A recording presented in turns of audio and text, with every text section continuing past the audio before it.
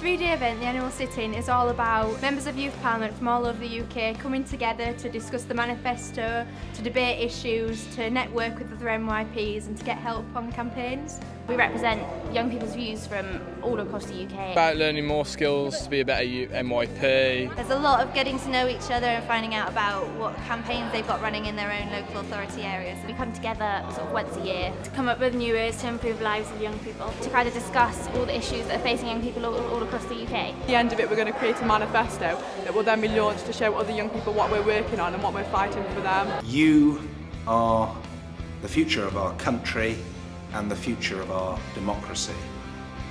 That's why the UK Youth Parliament matters so much. What better way to show one's commitment than for me each year to go to the UK Youth Parliament annual sitting and to host you coming to us at Parliament with me chairing the debates.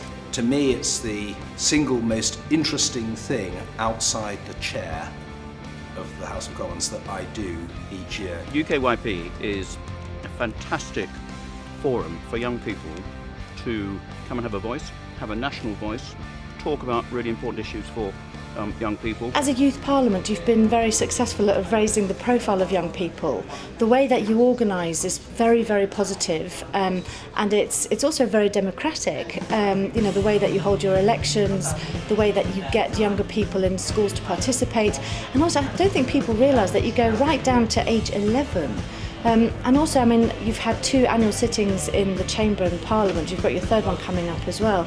If you look at the diversity of people, and I'm not just talking about colour, but also kind of in terms of disability and age and background, you know, you are far more diverse than we are as a Parliament. I've always been really keen to promote UKYP wherever I can. I've come for the last few years to these sittings, and why I really welcome having UKYP in the House of Commons as we do every autumn as well.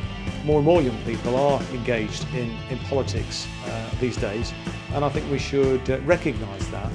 Always stick by the values that made you get into politics. Never forget what it was that got you started in it. It's so easy to start making too many compromises, and whenever someone's ignoring you, just shout a bit louder.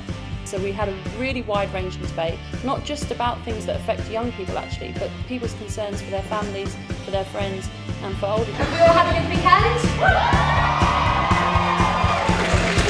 Are we all looking forward to the